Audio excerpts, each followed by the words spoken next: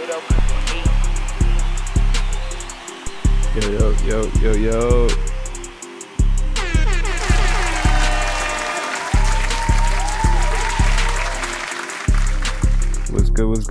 What's good, man?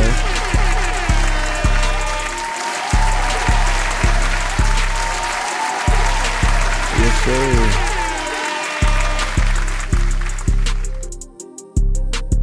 Just making sure we're good here. We good?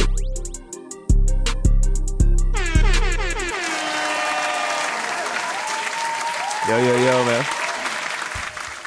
What is good, man? How was everybody's weekend, man? What up, early gang? No coffee gang, power shortage gang. What's that mean? No hood, that hoodie, sorry. Oh, yeah, this is a Billy Racks hoodie, man. This is some Billy Racks merch. I've been having this. I had this for a minute. It's the first time wearing it, though. Pay my electric bill type coffee. That new, yeah. This is. Oh, I mean, I've had it for a minute, but this is the first time I've actually worn it. Man, I can't find my Team Producer Grind hoodie, bro. I gotta get another one, man. I don't know what the hell happened to it. I've been searching for it, far and wide. Yeah, hit that like, man. Appreciate you, Prism. Man, I feel like it's been a long weekend. I feel like I haven't seen you guys in a long time, even though it's been a couple of days. Let me pour up my coffee. We got a dope episode today, man.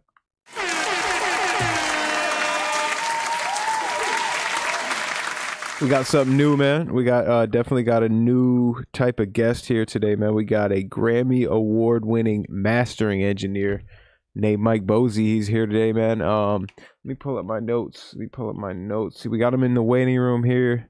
Also, too, I encourage you guys to tap in for live Q&A. I think this, I know this is going to be a really dope one for live Q&A. You guys know, early game, we've never had a mastering engineer on the show. So it's really dope to get him on here. Let me get my notes in the correct area. Boom. Man, but this guy, let me pull up his IG. Let me just show you guys so you guys can go tap in and follow him. Screen share. What are we doing? There we go. Screen share. Yes, sir. Okay. Man. So yeah, go definitely give him a follow. Mastered by Mike on IG. Simple enough. This man, like I said, is a Grammy award-winning mastering engineer. His credits, the range of his credits is crazy. Goes all the way back from like Prince and Janet Jackson to Dr. Dre, Eminem, Kendrick Lamar, and then, as of recently, Roddy Ricch and more. Very, very dope. He works at the world-renowned Bernie Grundman mastering studio in Hollywood. It's actually probably the most world-renowned mastering studio in the world, and they've been involved in projects, all the way from Thriller, Michael Jackson, to Prince, Purple Rain, Dr. Dre, The Chronic. Really legendary credits, really legendary albums mastered out of this studio, and they continue to work on big records. You know what I mean? If you take a look at this guy's credits, big records, Post Malone and Race Remmerd, and just he did the pretty sure he did the Sunflower record, man. He did a whole bunch of dope stuff, man. Definitely encourage you guys to check this guy out. Definitely give him a follow. But before we bring him in here, man, what's going on with the gang? Yeah, this is crazy. Shout out to Lano too. Lano brought it to my attention. He's like, yo, bro, how would you feel about getting a mastering engineer? I know we never got one on. I was like, hell yeah, let's do it. And who better to get on than the world famous Mike Bozzi? Yeah, Prince, Michael Jackson, this studio, they mastered the Michael Jackson Thriller album, which is probably arguably like the biggest album in like music history. Yeah, I appreciate it, guys. Okay, we got 113 gang members in here. Let's go. But you guys know the drill, man. You guys know the drill. We can't bring in a guest without a warm welcome, man. Please blow up that chat. 100 emojis, gem emojis, fire emojis. I need to see it all, man.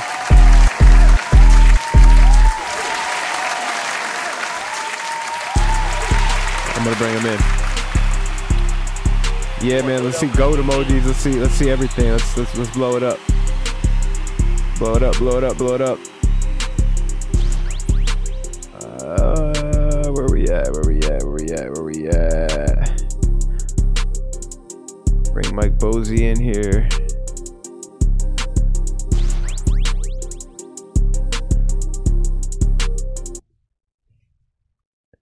Mike Bozzi. Yo, yo. Hey, what's going on, man? How you doing? Doing well, man. Yourself? It's early. Yeah. I know you're over on the West Coast, so it's 7 a.m. Are you usually up this early or not? Yeah, but I'm not really lucid. You're not here. You may be up this early, but you're not usually active this early. But yeah, man. That's right. I just okay. starting with the coffee, so yes, sir. Cheers, Coffee sir. gang. Yes, sir. Cheers, man. Coffee gang, early gang. Man, pleasure to have you on the show today, man. This is first of a kind episode for us. The first time we've had a mastering engineer on the show, and we got a crazy amount of good questions for you, man. Hopefully you can give us some insight on the mysteries of mastering. You know what I mean? So something that we as producers, sometimes mastering is most of the time mastering for us is as simple as throwing a soft clipper on the master channel of our FL Studio, or sometimes we get into a little. I know.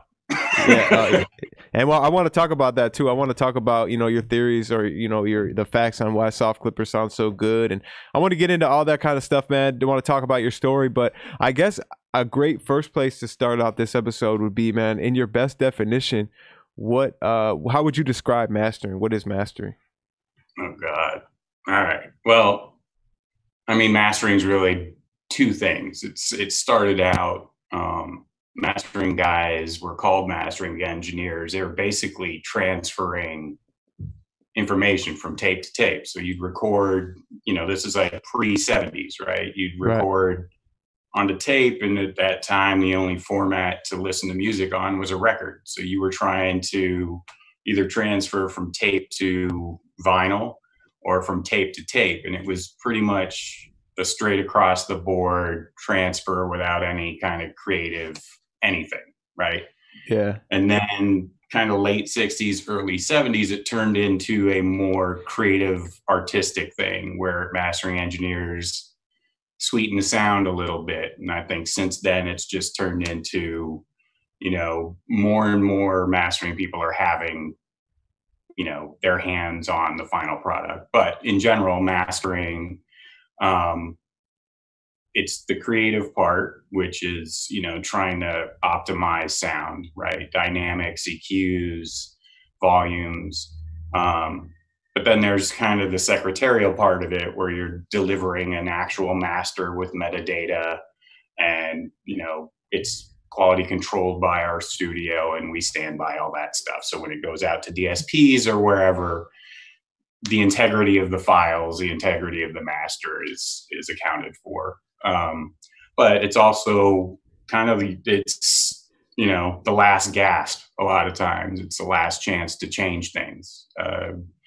Edits, mixes, we're going to throw a feature on this when you're done the album. So like, you're kind of the guy that takes all the puzzle pieces, throws them together, shoots it out to the world. I mean, that's kind of the basic idea. Right. And now mastering is always done on just like the final master wave file. It's never like a multi-track. You never master like multi-tracks or anything like that. I'm sure you could. I haven't. Okay. Yeah, I'm usually just mastering, a stereo bounce, interleaved, or dual mono Pro Tools file or whatever you've got. I mean, people ask to master stems, and I can master from stems, but individually mastering stems doesn't really make sense because there's nothing to relate it to. So yeah, I'm basically just dealing with a 2-track or a stereo bounce dual mono. Dope, man. So yeah, I want to definitely get into more of the technical stuff, and I got plenty of good questions. And that we're going to bring in some guys for live Q&A. We'll add them to the Zoom call too. I don't know if we're live right now. I don't know if you were the show is live. So we got about 170 people tuned in. So we'll bring in some of those guys at the end for some live Q&A. But man, I want to hear more about your story, man. I want to hear how just your love for music started and how you got into specifically mastering. But take us all the way back to the beginning, man. Ooh, Ooh, all right. Well, even before I was born, I was probably into it. My folks were in a folk group in the '60s together. My dad played bass and my mom sang. Okay. Um, then they had kids and had to get real jobs. So my my dad, we were living on the East Coast at the time. My dad got a job in radio um, right around the time I was born, and was working out in New York, I think for NBC at the time, their local radio station. Kind of faked his way into the gig. Told him he knew what he was doing and he had no idea, but they were building a studio. So while they were building the studio, he learned how to be a program director, and then moved to LA when I was really young. So I've always been around it. He worked out here in LA at K Earth. He was a program director here. We moved across the river from Detroit to Windsor, Ontario. He was a program director there. Mm. So I was always around music, going to radio stations. He also produced a lot of local music in Detroit. So we'd go to garage studios, and, you know, this is all in the 80s. And it was kind of late 70s, early 80s.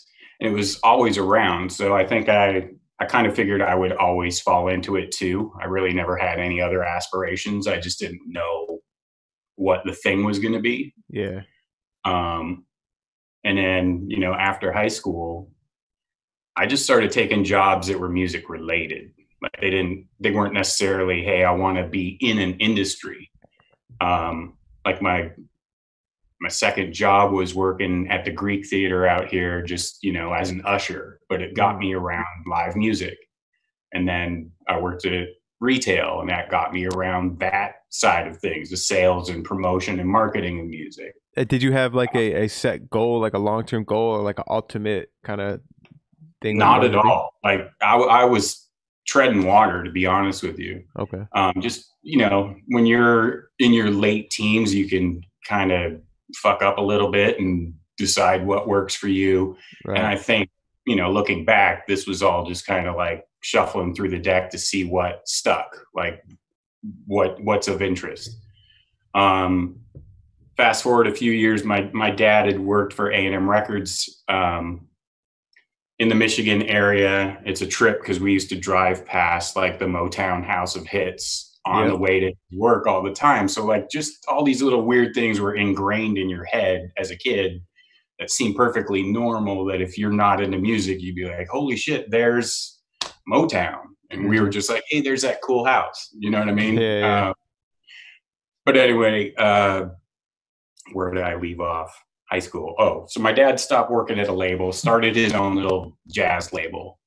And I was unemployed at the time. We were working out of the house. I was shipping stuff from the garage, you know, calling radio stations to get music played.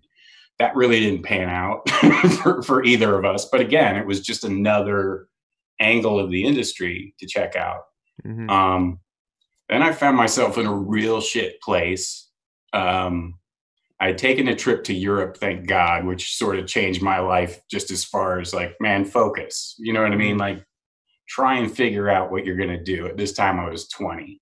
That was just like a find yourself kind of trip. It wasn't like music related. Yeah, I mean, it ended up being that, because after high school, like I growing up where I grew up in Canada, like you just graduated high school and you either went to a bigger city or you stayed in Windsor, which was like the industrial capital of Canada. And a lot of my friends were just like, well, I'll go work for Ford or GM or Chrysler or whatever. And, you know, not to say that that's, you know, not noble. Whatever you do for a living is what you do for a living. Right. I just knew that I didn't want to do that. And luckily we moved back to LA right at the beginning of high school for me. So anyway, up after high school, like, I didn't know what an SAT was until my senior year. Like, it was never really, my parents didn't put pressure on me to like, what college are you going to? Because they didn't really know about it either. So I ended up going to junior college, which was literally the street over from my high school. And I was already taking high school classes at the college. So even in junior college, I was taking broadcasting classes and just things that were interesting. I didn't care about, English, math, literature, like those were the prerequisites, but they weren't anything I was interested in. Okay. And then towards, the end of my first broadcasting class, which I didn't really show up for either, my teacher was like, "Why are you here?" And then I kind of told him, backtrack a second. Before I worked as a mastering engineer, my last job was stripping wallpaper off of rich people's walls in their bathrooms. Yeah. I drove a 70 Camaro from the valley here down to Long Beach, which when you drive a 70 Camaro that gets 8 miles to the gallon, you're basically working for gas money. So that was just, I'm making $30 a day. This is bullshit. Damn. 8 miles to the gallon. That's crazy. Anyway, so like my professor at the time was like, "What do you want to do? Like, why are you in my class?" And I said, "I'm already kind of working where I wanted to work," because I just started working at Bernie Grundman Mastering. And when he heard the studio name, he's like, "Why are you taking this class?" Like, he was impressed by where I was just starting to work. So, I mean, that was kind of an early indicator that this might be a good idea, at least. But yeah, I mean, I fell into being a mastering engineer, to be honest with you. I had no engineering experience. I've never mixed a song in my life. I played drums for a while in my garage band with my brother and friends, and we'd record on a 4-track cassette tape, but like that was it. Yeah, and that just kind of led to an opportunity to work at Bernie Grundman Mastering, which, not to toot our own horn, but I will. Like, Bernie's known worldwide. He's, if you were to give a list of the best mastering guys ever, he's in the top 5. I mean, and that's not because he's my boss. Go look at the numbers, go look at what he's done and the respect within the industry. So I knew, like, I'm stepping into the pros. Like, it was a weird experience. Like, I had a very basic job, entry-level job, but I knew that the reputation of the studio was great, and that if I could find a way, like everybody wants to find their way in the door, maybe this could be a thing. So that was kind of the quick story of the first 22 years. But so you started off as just like an intern or like an assistant engineer kind of thing? What were you? Well, they didn't have interns at the time. I'd heard about the gig through family. The 2 entry-level jobs were tape librarian, which was basically, I mean, this is back before digital, so we were still working with a lot of tape, and DATs were relatively new. So you could either be the tape librarian, where you're logging in people's tapes, sending them back to labels, sending them back to artists, or you could be the QC guy. And the QC guy basically sat around listening to music all day. I mean, shit, I was doing that for free at home. So, I mean, it's a little bit more than that. You were doing data entry and some secretarial things, but you were listening to music before it came out. You were kind of the proofer, if you were a proofreader, if you were writing. And you would just take notes and send them back to the mastering guy. Hey, I hear distortion here, or is this click supposed to be here? Just shit like that. They could check against the master before we sent them out. And I started that working nights, like part-time. So it was kind of just getting your toes in the water to see what this thing is. But again, like, they were paying me to listen to music all day.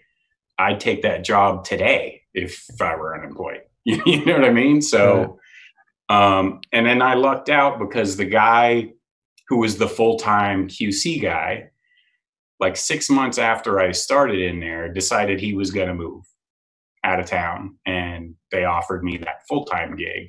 Of course, I'm going to take that full-time gig. Did that for like another year. And it was repetitive. I was good at it, but it was very repetitive. But it taught me at that very early stage, like, a different way to listen to music, because I don't know if this is going to make sense, but it was teaching yourself to listen inside the music. So you're not really, I don't care what you're saying. I don't care how dope the beat is. You're trying to listen to inside that mix, inside that mastering. Is there anything that stands out as wrong? So I was training my ears before I knew I was training my ears. Um, anyway, that guy who had the full-time gig split, and they offered me that job, and I took it, did it for a year.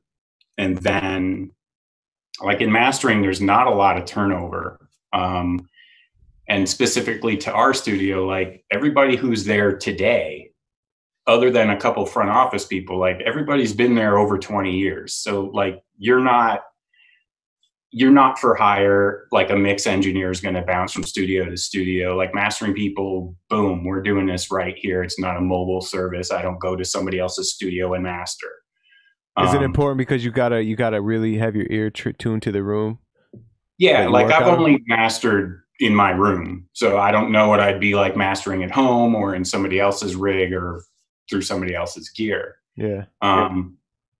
Anyway, so after that dude left, I did that for about a year, and then Brian Gardner, who is my mentor, who, if you know anything about hip hop music, specifically West Coast hip hop, he was the dude. Like his nickname was Big Bass Brian. And his assistant engineer was moving to Nashville to open his own studio. And they offered me that gig. And I remember the studio manager at the time was like, hey, do you want to move up and be an assistant engineer? You'll have to work nights, laid out all the negatives, of course. And I said, I literally don't know what anything in that room does. And I didn't. Like, I didn't know what anything did. I couldn't turn on shit, right? Mm-hmm. And they said, well, I would take the gig because there's no telling when you'll get this opportunity again. Mm-hmm. And if there's one thing that this industry and anybody listening can take away, that is to say yes to every opportunity. Hopefully you're prepared for it. But I just always said yes. Like, okay, I'll figure it out. You'll tell me if I'm shitty at it because you won't keep me employed. Yeah. But there was like a 6-month layover between that guy leaving and me being the full-time second. So I learned a lot in that time, but it was also, again, a different era. There was no digital audio workstation. So if you ate somebody's tape or you screwed up their DAT, like you were kind of screwed unless they had a backup or something like that. Did you ever do that? I did it once. You only do it once and then you learn your lesson. But like, it was just labor intensive, like to make an album that's an hour long. Like it's hard to explain to somebody who wasn't around in those times, but the medium type that masters were made was it was a digital audio tape. It looked like a big VCR tape. Okay. And half that tape had a video track and the other half was audio. Okay. And you'd stripe it with time code and you would basically assemble an album with punch-ins, right? You'd guess where the next song should start. And in hip hop, obviously you want things to be in tempo or on beat or like come in right after the end, last note of the track before. But you really couldn't tell if you got it right until you recorded it and went back and checked that spot. So it just took 4 times as long as it does now to get masters done. But I'm thankful because I learned how to cut tape. I learned how to line tape machines. I learned that era. I'm glad it's over for the most part because it's a lot, like. Probably learned some patience too, huh? Oh, fuck yeah. But, I'm also one of those guys that learns from making mistakes. Like I was never afraid to make mistakes. It was just like, I think early on, I recognized the sacrifice it would take to learn how to do something. If that meant my 8-hour shift was a 12-hour shift, then that's what it was. You just do what you got to do. But I think, were you having fun with it, or was it more of a job? I mean, I'm always having fun with it. Like, it's really easy for me to bring it back to the most simplest thing. Like, I still do that. I get paid to do shit I love. And it's like, that's real.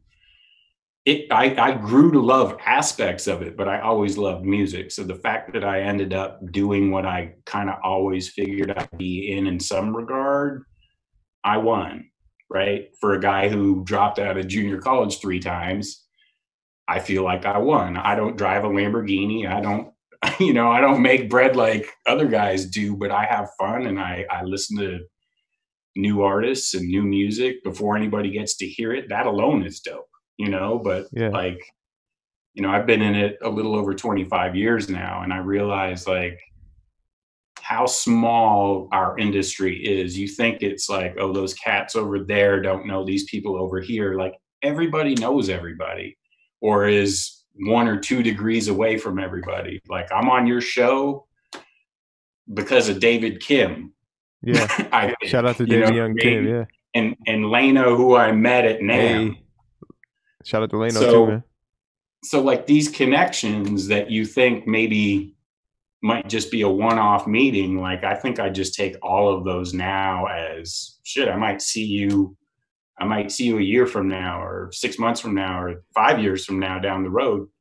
That part of it's really cool, man. Like, I don't know. I'm big on not just the work part of it. I like the personal part of it. Like I like knowing my clients. I like having people in the room. And I think amongst mastering engineers, that's not always the case. Like most pros that I know would rather work alone. They're more productive. You get things done quicker, and you do. But there's an element missing. Like you're writing off mastering as just this last thing that happens, and I don't really have a say. And to me, I think the product's better when you have a give and take. If it's just with the mixer, like the artist is going to hear it and approve it. The label is going to hear it and approve it. I work on my relationships with A&R people and mix engineers. Like I know this is a producer's channel, but producers aren't seeking me out. Mix engineers are seeking me out, and labels are seeking me out, and sometimes artists. But I'm big on that because it has to mean more, I think, than just I did this job and I made blank amount of money. You know what I mean? Off that job, and that's that. And who cares if they come back? Like I want to foster relationships with people so I can do this, not just myself for a long time, but I think you build a relationship with certain engineers. They know what you do, you bring to the table, and then you put those things together. And sometimes it kills. And I have that luckily with a couple mix engineers that trust me enough with their stuff that we've had really big success with. But that I also know like how many kids you have. I know that your mom was sick. I know that, you know what I mean? Like, I just feel like that personal contact part of this business, and to really take it all the way back to the beginning, part of watching my father move in those worlds when I was a kid, I didn't really remember the concerts that I went to. I remember watching my dad shaking hands and talking with people and having a cocktail and doing the business part of it, but it looked like it was fun. You know what I mean? Like, you're really working, So I think I also am bringing a little bit of that and trying to keep it, keep that going between people, because as technology's progressed, even in my time in the business, it's easy to never see somebody. You know what I mean? Like, especially now, quarantine. I'll give you, for instance, I've mastered 3 Post Malone albums. I've never met the A&R guy. I met Post Malone after I won a Grammy under the stage at the Grammys for like 30 seconds. And I've not met anybody else in that camp, but we've had great success. And then there's people like Kendrick or Tyler, where I know Ali and Neil Pogue pretty well. You know what I mean? And the whole team at TDE and the whole team of Tyler's. So I think knowing a little bit beyond just like, hey, that's a dope artist and I want to get that credit. You know what I mean? Like, I want to look back whenever the industry tells me I'm done, and say, like, I didn't just do it for the clout or do it to make some money or to say I won a Grammy. Like, I made friendships, you Yeah, know? for sure, man. Yeah, I mean that I think that's big Jim right there, the relationship. I was just in the this past week we had the team in town and we were doing a lot of content and we had a bunch of producers and stuff that we've had on the podcast pull up and particularly one that I haven't seen in a while. He's like, "Hey man," he's like, "Yo, we gotta go out, we gotta grab some food sometime." You know what I mean? It's deeper than this music shit. You know what I mean? We just gotta kick it. We've gotta chop it up. Figure out some other plays and stuff. So I think that never sleep on the relationships and never think. I don't think you should ever think you're bothering people if you're at least trying to be friendly and trying to talk about more than just business all the time or Oh, you no know. doubt. I mean, I feel like, because I'm a little bit older probably than most people watching your show, like, I feel it's my job, and I'm not the best mastering guy in the world. I'm a mastering guy in the world who's worked with some big names, right? Mm. But some of the younger engineers and artists I know are coming to me just on the side, aside from the work that we do together, like, with some real shit. Like, I think kind of what your show's about. Like, it's not all roses out there. You know what I mean? Like, there's a lot of internal struggle. There's a lot of questioning yourself. I think that I question myself every day. I do this every day, but I still question myself. You know what I Mm. mean? And I think that those things only come when you've got those relationships. Like, I don't need to go get drinks with you and go to the club, but, like, you want to come over and chill out for lunch for a minute and just, like, vent your frustrations and, like, maybe get a little positive energy back or just some Yeah. sympathy, or, like, bro, I know what that is. Because I know what that is. Before I got the room that I work in right now, I was an assistant for 20 years. 20 years is a long time Hell to yeah. assist. You know what Damn. I mean? And I started in my early 20s. So I was watching all my friends going out, doing shit. Like, Mike, when you want to link up, like, you want to hang out, we're going to this club, or we're going to go see this band, or you want to come over and smoke some weed. Like, no, I got to be at work. Right. And as a young engineer, it's a hard priority to make if that shit's important to you. Mm. That was never important to me. Like, setting myself up because I had no education, because I had no permanent job that I could see had longevity. I was like, this is, like, I'm going for it. Like, whatever it takes, I'm going to do that. And I'm still that way. Like, I don't like working weekends. Mastering guys are pretty much 10 to 6 and then you're gone. But I have, people that'll call me like, hey, it's Sunday afternoon. Can you knock this out for me? And, like, well, can it wait till tomorrow morning? No. Yeah. All right, put on my shoes and head down to the studio. Like, I still have the grind I had when I was 20, because hopefully what I've built over that span of time is the expectation of those people that Mike's going to deliver. Like, what is it? Under promise and over deliver. Like, that's Mm. me to a T. And that was me as an assistant. Like, I wanted there to never be doubt that my part of the process was going to be taken care of and taken care of properly. And I think that for young engineers, like, you have to set the bar for yourself before anybody else sets that bar for you, right? I know Bernie Grundman is happy with the engineer I've become, but I hold myself to a standard that's even above, like, what he is to the industry. Like, I work with a legend, so my bar is way up here. You know what I mean? Versus, I'm cool because I've done some shit, right? Well, I work with guys who've done a ton more shit than me. So Mm. it's a humbling place to work. It's not like they hold that over your head and make you feel like you haven't done anything. But the minute you think you've got it figured out, or that you don't have to work as hard because you think you've figured it out, you're screwed. in my Mm. opinion. Like I don't ever want to be mailing shit in. You know what I mean? And the people who are repeat customers, the labels that are repeat customers, like those people know they can call me, and if they gotta have it, I'll make it happen. And I like that. Like I like that responsibility. I don't have an assistant. I'm the guy. So I do the mastering and the production end of things out of my room. And I like that because if shit is fucked up, it's my fault. And if shit is great, it's me. Like Yeah. I'll take all that. I'm not afraid of that. It's and it makes you work harder. There's nobody else to blame but you. So what are you gonna do? Yeah, I hear that. I definitely hear that, man. Super dope, man. Great, like, just like, overall life gems and especially the relationship gems and stuff like that.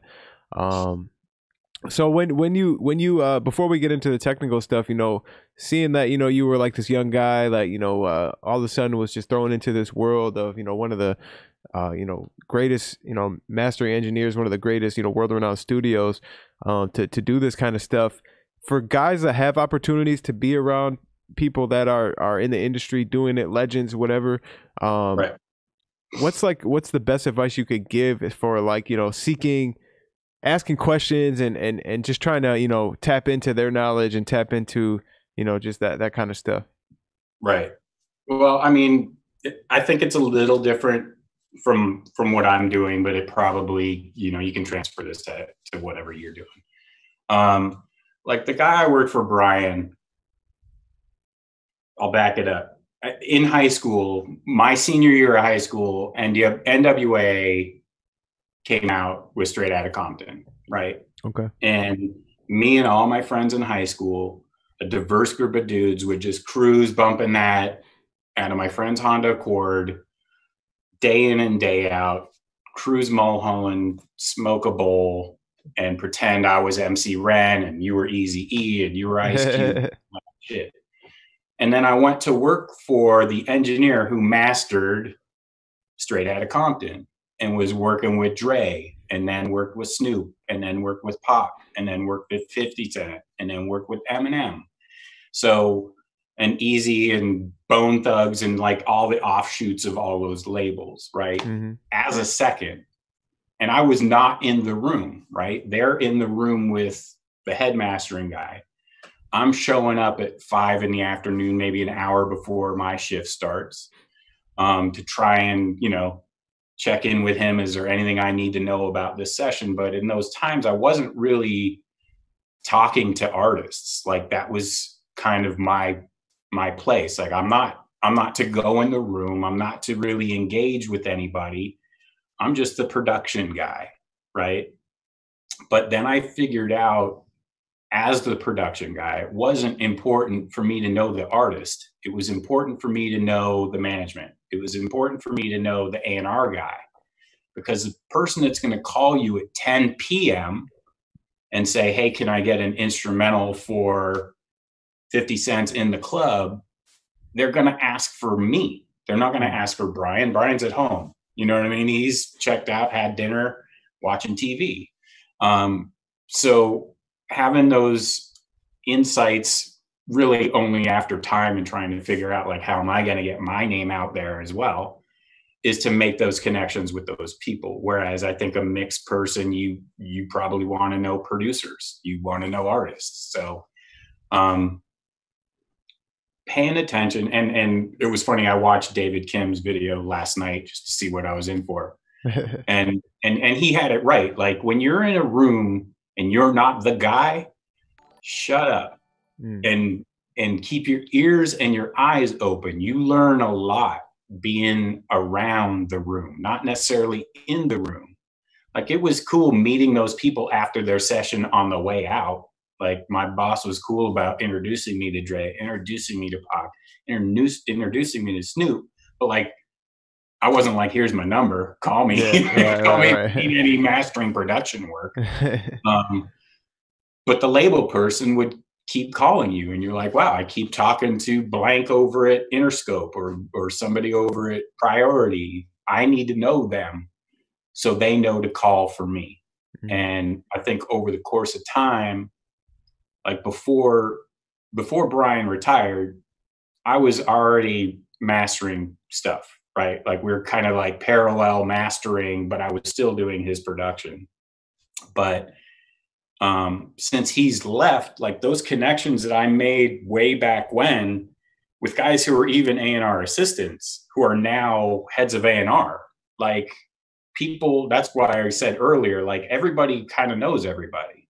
So the guy who was, you know, the intern for the A&R guy, or, hey, this is my assistant, whoever, that guy in a year might be the VP of A&R at a label. You don't know, right? So kind of trying to know as many people who are affiliated with the project who aren't the artist, I guess. It was a good move for me, and it's proven to be a good move because when he left and they called to book a session, they say, well, he retired, but Mike's here, and Mike took the room over.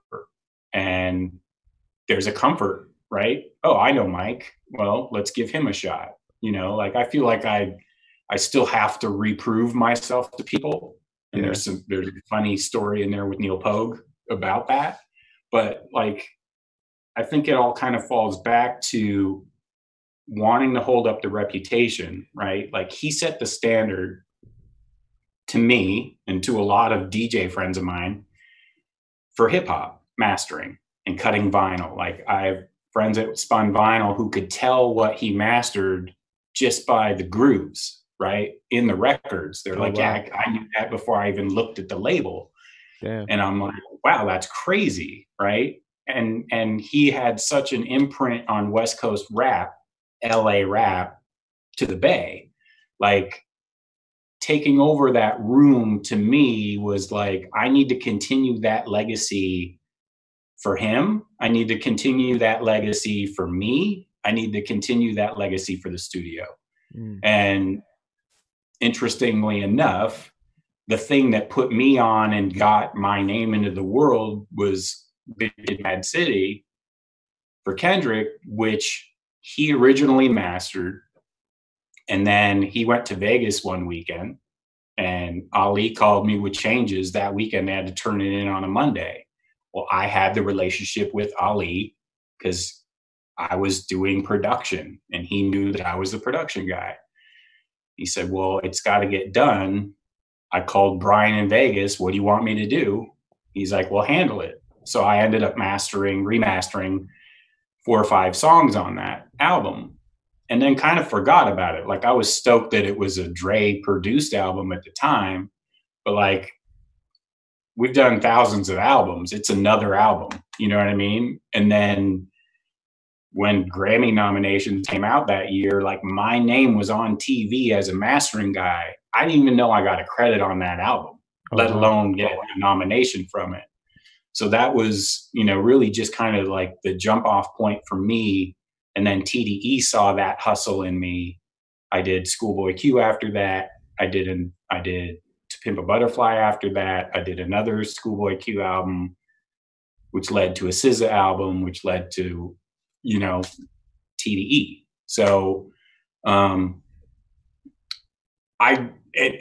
oddly enough, I see TDE kind of like what Death Row was earlier, right? It's just another generation's version of that, maybe without all the drama, but like a label coming out of LA, representing LA with an artist who is on the level of a Snoop for the times, you know what I mean? Or a Pop for the times. So like that was my introduction to, well, who's this Mike Bozzi guy, right? But like every day I go into work trying to beat myself, beat my mentor, impress the studio, hopefully impress the client, impress the world, you know what I mean? But like, not like it's a power trip. It's just a cool feeling. Like when you do anything and then you see the repercussions of that, whether it's played on the radio or played in a club, or you pull up next to a car playing a song you mastered, like that's cool shit, you know? Yeah, most definitely. I think, and again, mastering guys don't make a shit ton of money. I mean, some of them probably do. This one doesn't. So you gotta pull you got to pull those things out, you know, that are pleasurable for you and that drive you. Like for me right now, like I want longevity, right? Like people will look at shit like that, a plaque, right, or an award or a Grammy. Let me show them Whether real quick. I gotta move the screen over so they can see. There yeah, we no go. worries. You guys see that Um, Grammy back there? so like aside from a Grammy, which is great, and I'm not going to shit on that because I always wanted a Grammy, and I've got one. Now it's not like I want 40 of them. I take that back. I want 40 of them. But if I don't get 40 of them, like I want longevity. I want to do this until I decide I don't want to do this anymore. Right. So like these awards and shit that people get, they're dope. And it does bring you work. You know what I mean? Like it's a calling card, just like anything else. And I can always say I'm a Grammy winning mastering guy. But like that is this much of like a career that is this big, you know? So it's great, but like you can't sit back on that and be like, cool, I'm golden because I got my trophy. No, dude, you got to show up and be better than you were yesterday. And tomorrow I want to be better than I'm going to be today. And that's again back to that original driving thing. I think people are cut out for this. If you don't give yourself excuses, you'll do good, you know. But if you try and cut a corner or you look for the shortcuts all the time, or like that morning you're just not feeling it, you still got to go. You still got to get in there and do your thing. Like people are paying you to do that, so show up and get it done. 100%, man. I know I just tangented off into a weird. No, you're good, man. No, it's this is good conversation, much needed. A lot of people need to hear that. I want to get into some technical stuff, and I know there's some guys in the waiting room that definitely want to get into some technical stuff too. I see Steez. I see you, man. Steve has been absent, man. I haven't seen Steez in a minute, but as soon as he sees that we got Mike Bozzi, mastering engineer, in here, he pops back in. He's an engineer that watches our show or tunes into our show, big supporter. So I know he'll come in. I will tell you, I am not the most technical guy in the world, but I will answer what I can. Yeah. To me, like it's a feel thing. Like it's funny. I would always ask Brian through the years, like, I mean, I've stolen all the tricks I can from him, right? But I know that he didn't tell me everything. And again, because I didn't go to school for this, I don't understand a lot of what's happening underneath the top of my console, right? Yeah. I always use the analogy like Bernie Grundman mastering is known as like Bernie is a tinkerer. We build all the consoles that we master on in-house. Oh, wow. So there's only 7 of them in the world, 5 of them in LA, 2 of them in Japan. We have a studio out there as well. But I always use the analogy that Bernie Grundman mastering is like the Formula One team that builds the car that you get in. They do all the testing. They put the right tires on it. They make sure everything's running right. I'm the guy that puts the helmet on and crashes into the wall or wins the race, right? So good analogy. I can just be the dumb guy who puts it all out, puts it all out there. So happens to turn the knobs the right way. Like the brain trust at the studio is really the technical people you should talk to, but I'll do my best. Well, I'll say, you know, what's technical to me is probably you'll be like, oh, bro, that's not technical. That's a basic ass question. But some of these guys, like for instance, Steve will probably come in here and ask some shit that'll go over 95% of our heads, but you guys will probably be able to conversate about it. So, I mean, let's start with your room. I know, you know, the console's, you know, built from scratch, but what about like speakers? What speakers do you? What are your favorite reference monitors that you use? Again, back to the earlier point, I've only ever mastered in the studio I'm in right now. Yeah, and it's the same studio that all of those albums that we were discussing, the Dre's, the Snoops, like when Brian retired, it's not like he took the room with him. The room stayed. So I'm still mastering through that same console. The speakers in all of the studio are all Tanois. Okay. I think Bernie in the 80s had a sponsorship deal through them or something. But like we build the system, we build the crossovers, the amps. So it really is custom. There's only a few pieces of gear in my rack that are like available for consumer purchase, but even those we tweak. Like, signal path for a mastering engineer is everything, right? That and your room treatment. So knowing your room and knowing your speakers is like, I get asked that a lot. Like, what would you do? What would your first purchase be? And I'm like, fucking monitors that you trust. You know what I mean? And sound treatment in a room so you know you're hearing what you're hearing. Because I mean, I get mixes a lot of the time, and it's like I can kind of tell where that mix engineer's system is lacking. You know what I mean? Like, wow, you got a whole lot of sub information here, or you got too much bass guitar, or wow, this is really bright in the mids across the board. So maybe he's not hearing these things in his setup, right? Anyway, so I have tannoys kind of in the back wall of the studio in a faucet or with a bass trap behind it. And then on my console, I have a couple tannoy near fields, just reference speakers. I don't really use them. They're more so for people in the room who aren't used to my bigger setup. Because in my studio, like, there's a sweet spot, like I'm sure there is in every studio, right in the middle of my console where I sit. You're getting the full range of things. You move back in my room, it's bassy. You move up in my room, it's trebly. So, you know, it's got to be weird for people to walk into a room they don't know, but I know that room, and I know how it's going to perform outside in my car. I know how it's going to perform when it's streamed.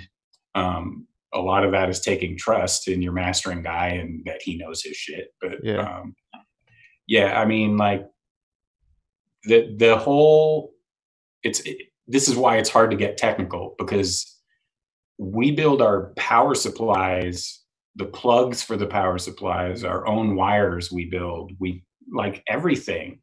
It's crazy the amount of detail and testing that goes into whether or not we use the simplest piece of gear. You know what I mean? And I leave that to the guys who teach at SC and teach at UCLA, who are also our techs. Okay. So they know like everything. Our younger tech, shit, I was asking him about a power supply thing, and he went on a dissertation for a half an hour about how electricity works. And it was like, man, I'm just trying to get this song done so I can go home. But like this, you know, you're dropping knowledge on me. But yeah, the tannoys are pretty much what I listen on. And then I have a really, really cheap ass Radio Shack pair of speakers that I keep on the floor, that are just janky. But if shit sounds good through those, I know I'm golden. You know what I mean? Like, as a mastering guy, my room sounds great. We could play anybody's mix without mastering it, and it'll sound great. You know what I mean? Like, the details all there. And that again is attributed to the signal path. Like, that's all that matters to mastering guys. It's like, how much of your chain can you bypass? We don't want electronics in here. We don't want, you know, we don't want to run this through your de-esser, because that's just another signal that has to get run through another piece of gear. So everything's bypassable in my room. And yeah, I mean, that was drilled into my head very early on. And I, even though I'm not the technical guy understanding all the reasoning behind it, I hear it in the end product. Like, they change a module and I can hear that. They change the power supply and I can hear that. And they're tiny, right? But you add up all those little tiny things that clean up the signal and add them together, you get a really clean signal, right? And that's really, a mastering guy is not like, I don't want people to hear me and know me, right? Like, it's a weird gig to have, because you don't have the notoriety of like a mix guy.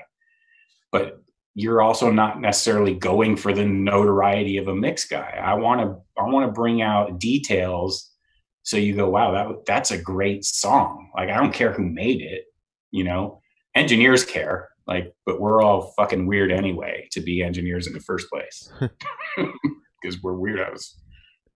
Anyway, sorry. No, you're I good. can't. You got me early and Get that caffeine in you. Is you? I know you said about how signal processes everything. You don't really want too many electronics in the room. Is your entire process done on outboard gear? Is there anything that you use like software VSTs for any of the time? So the console is an analog console, right? And it always was that. I don't use plugins, to be honest. I mean, I do. I'm lying. I use FabFilter. Okay. Usually just to make up gain. I've never EQ'd a song using software or a plugin. I do all the EQs on the console. So there's times where I have to kind of do a hybrid thing where I got as much gain as I can get out of the board before it's, really clipping heavily or distorting. And I need a couple more dB. I'll make that up in the box. Okay. But after I've run it through all my chain. And that's really just to give it a little bit more level. But like my D to A converter, my A to D converter, those, they're still modded. My D to A is a 924 Lavery Gold, and that, like, we go in and take any electronics that aren't necessary for playback. We're only concerned about playback, right? Up until I'm recording into a different workstation. Okay. So that's been modded. I have DB Technologies MK2 as my A to D. That's been modded. Even our analog Trinity clock, like this is again me not being the technical guy, like there's a component, a chemical component that locks that to the atomic clock. And we've changed out whatever that chemical is, to the point where, like, the government sent us an email like, what are you doing over there? Why do you need whatever? Like, are you building bombs or some shit? And we're like, no, we're trying to get our clocking like as precise as possible. And again, that's got nothing to do with me. That's all the brain trust in that studio.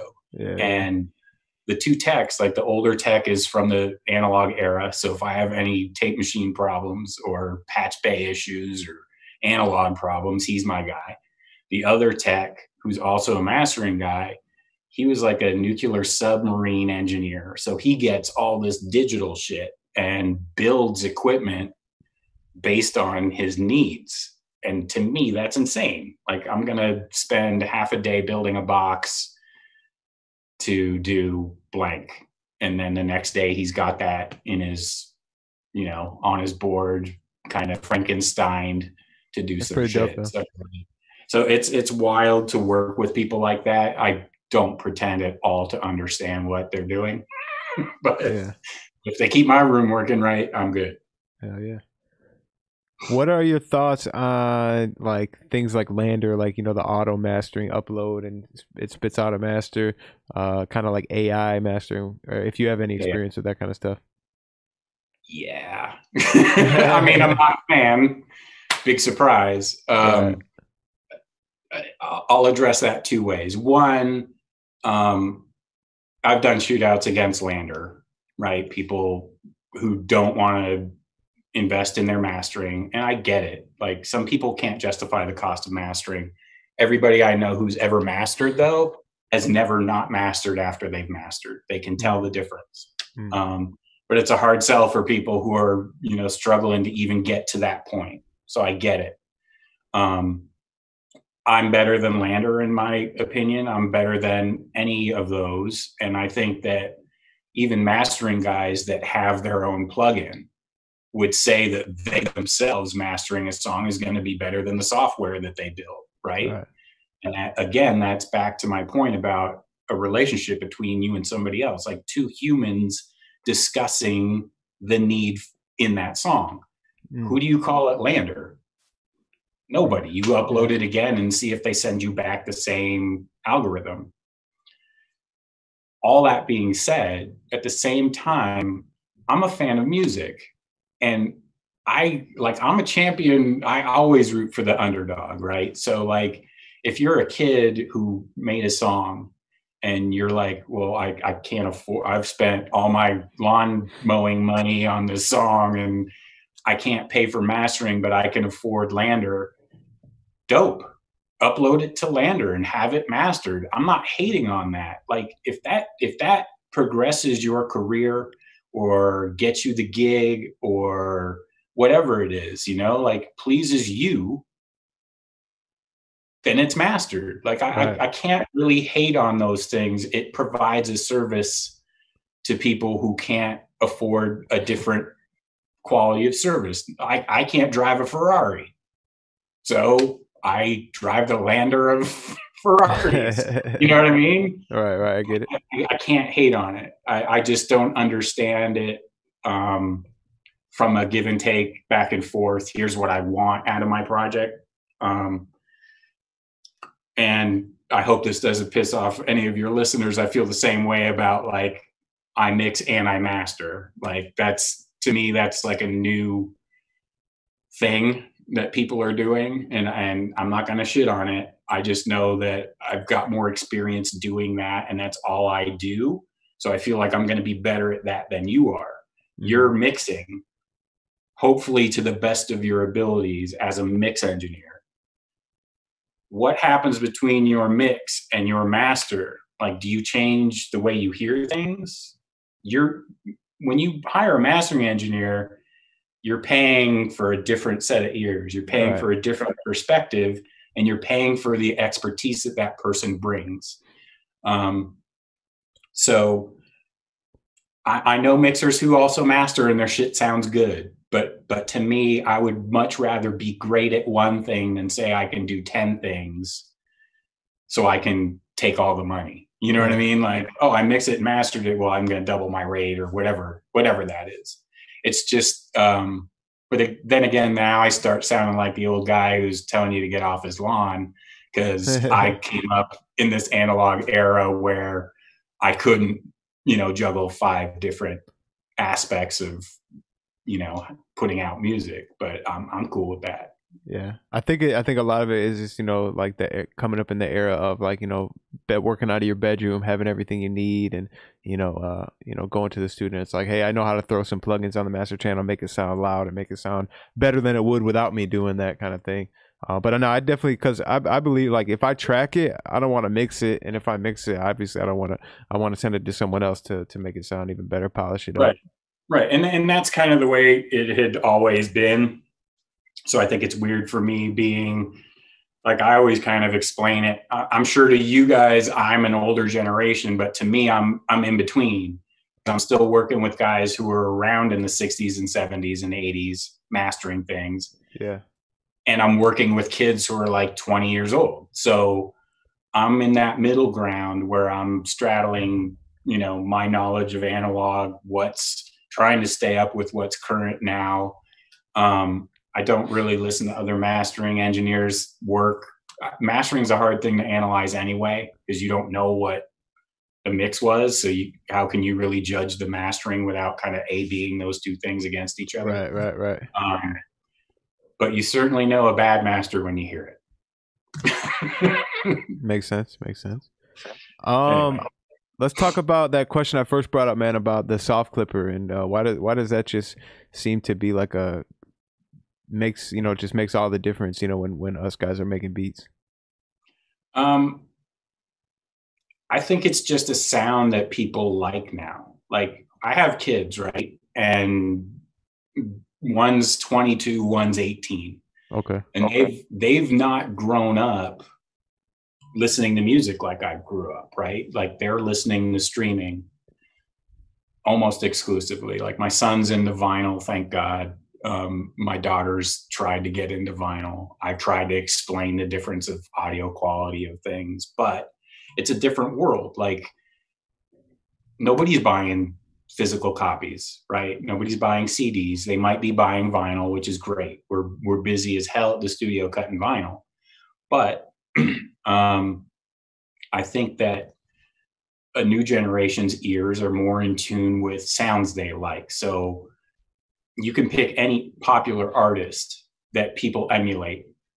And if that mix had certain elements to it, you can watch the industry gravitate towards that thing or use those sounds. So, I mean, I think it's pleasing to people because you've heard people have success with that. So you're going to kind of go to that well, and you're not wrong for doing that. I clip shit at the studio all the time. I have to clip to get things out loud, right? So there's a sacrifice to play in that world of the loudness wars, which we're guilty of. And Brian actually was really guilty of. He was one of the first to push levels to crazy. But I hear mastering now where it blows my mind how loud things are. Like, how can you get that shit that loud? And do you hear that distortion? Because I hear that distortion, but maybe it doesn't matter. And again, I feel like the old man on the mountain yelling at younger kids, but I also realize like noise and distortion has become part of music now. Right. Whereas before, when I started, it was all about purity and clarity and not like, don't distort anything. Well, go listen to Igor from Tyler, the Creator. Like, there's distortions and noises and like, or some lo-fi even genre hip hop stuff that's just blown out. Like, it's a sound now. Yeah, it's supposed to sound that way. Right. But as a mastering guy, you're like, shit, how can I reduce this? Right. Like, I did a Brockhampton album a couple years ago, and like half of the songs on that were just kind of blown out. And as a mastering guy, you're trying to figure out how to handle that. How can I soften this so it's more pleasurable experience? And then you get 3 more songs in, and then you're like, okay, this is a theme now. Maybe I need to get the hell out of the way of all this and let that happen, right?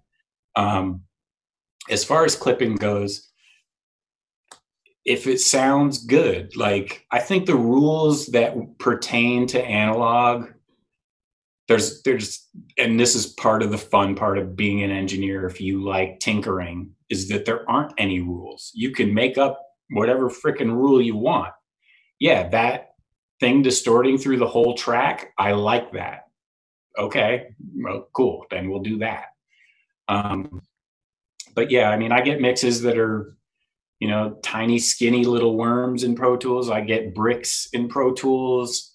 I get kind of the wide array of everything as far as mixes go. I think people that send me bricks that have their own limiting on them, like, there's very few people that submit mixes for mastering that are loud, that don't distort or aren't compromised or aren't something that I can necessarily add to maybe level wise. So then I got to find something else maybe that the track needs, or maybe a track doesn't need anything. Like, that's part of being a mastering engineer too, is like, when don't you need to do anything? Like, sometimes I've gotten mixes from the Post Malone people, from the Tyler people, that don't need anything. Like, cool, we're just going to take that one and run it through my chain with nothing and just capture it over here. Cool, great, sounds great.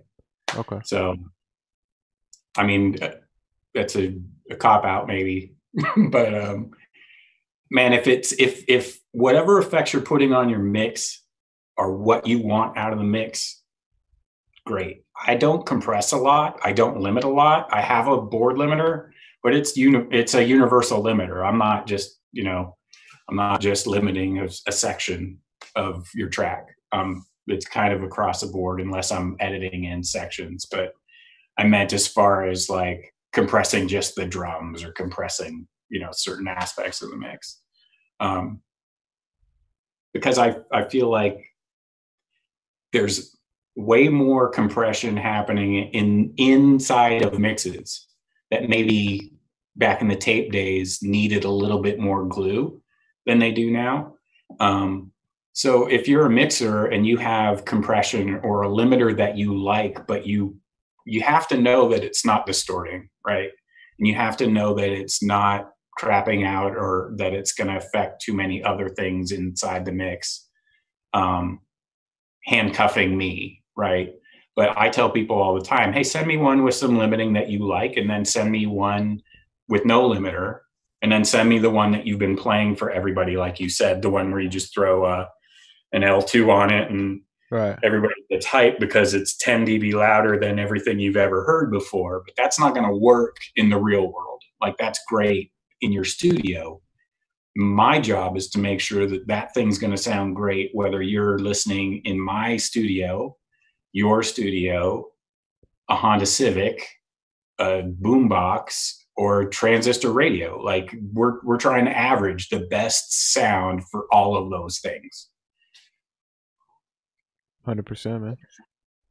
Anyway, so how long can you work on a song before you like experience ear fatigue, and how do you deal with that? I get up and I walk out. I mean, ear fatigue's a real thing. I try to not master more than like an album and maybe a couple singles a day. Okay. But you say that like it's not a lot. No, I know it's a lot, but it's weird. It's not a lot in comparison to mastering engineers. For a mix guy, you'd be like, shit, I spent 6 months working on an album. Right. I spent 4 hours. You know what I mean? Like, that doesn't mean I'm great. It's just it's not as labor intensive. You know, like mixing is a very micro thing, right? So you're laboring over the level of each individual piece. Or mastering is a macro thing. I'm looking at the whole picture. If you've done your job right, then my job's probably going to be pretty easy. I'm just going to be like, well, maybe we could hear a little bit more of this vocal if I add a little bit in this frequency, or this snare drum could use a little bit more power, or this kick could use a little more snap. And it's smaller details like that. It's not like I need to create a bass line because there's not enough bass in this mix. If there's not enough of something in a mix,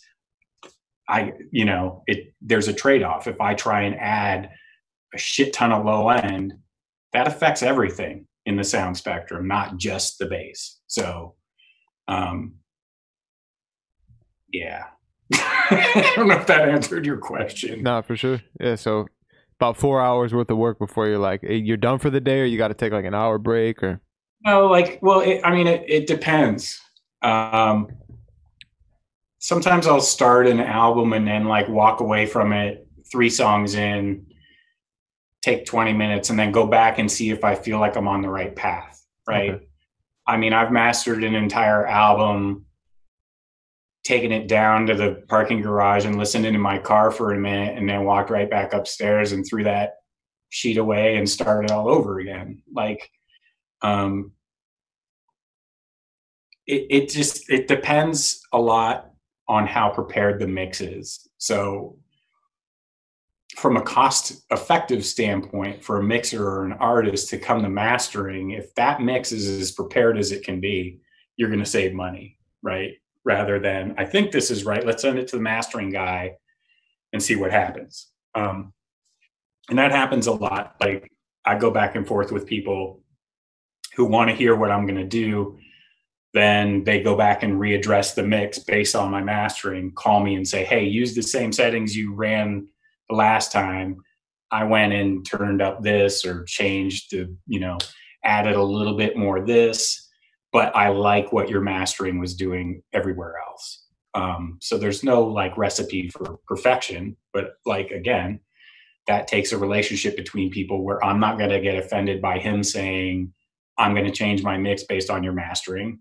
And he hopefully won't get offended if I say, I can't do that in mastering. That's more of a mix issue, right? Like, we used to fake vocal ups for people just by adding some mid-range in the vocal. And it's a perception thing. It's not really a vocal up. It's just brighter in the mids. But if you've never heard that song before, you don't know that.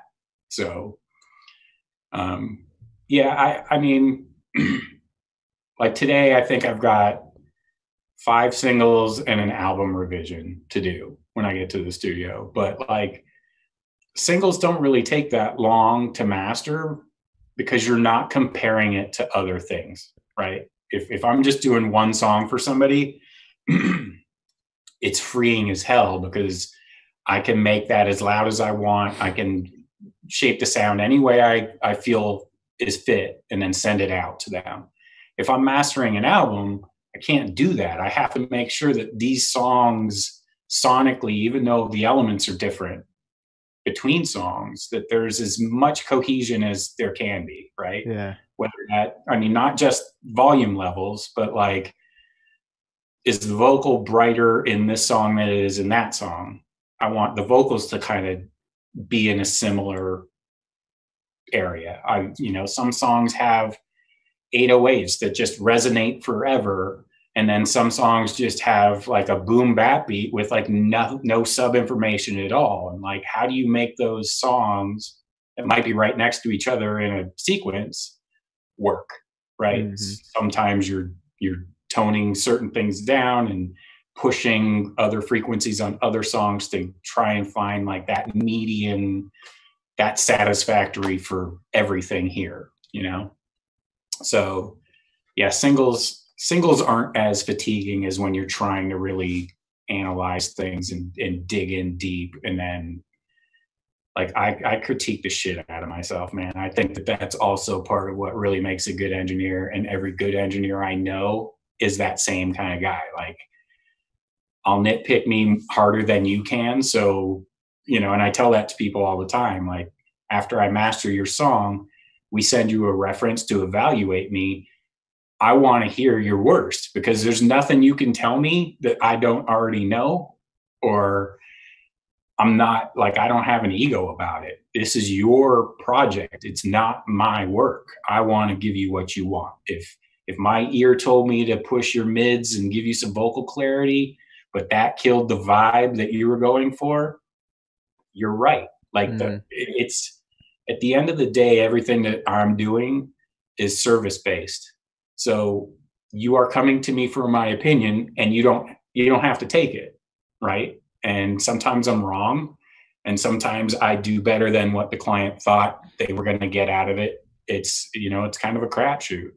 But again, that relationship and that back and forth, like I just want everybody who hires me, whether you're, saving up babysitting money to put out your song or you're Kendrick Lamar, like you get the same amount of energy, the same gear, the same everything. Like who's to say who the next big thing is? So every session that you have, you got to treat those people the same way you would somebody who's already an established guy. Sure, man. Hey, man. Gems on gems, man. Let's bring in some guys for Q&A, man. I know they got some good questions. Let's bring Steez in, man. We might as well bring him in. The legendary Steez. Yo, hold up. Yo, good morning. Hey, morning, bro. Man, long time no talk. How you doing, Dylan? Been good, man. Where you been, bro?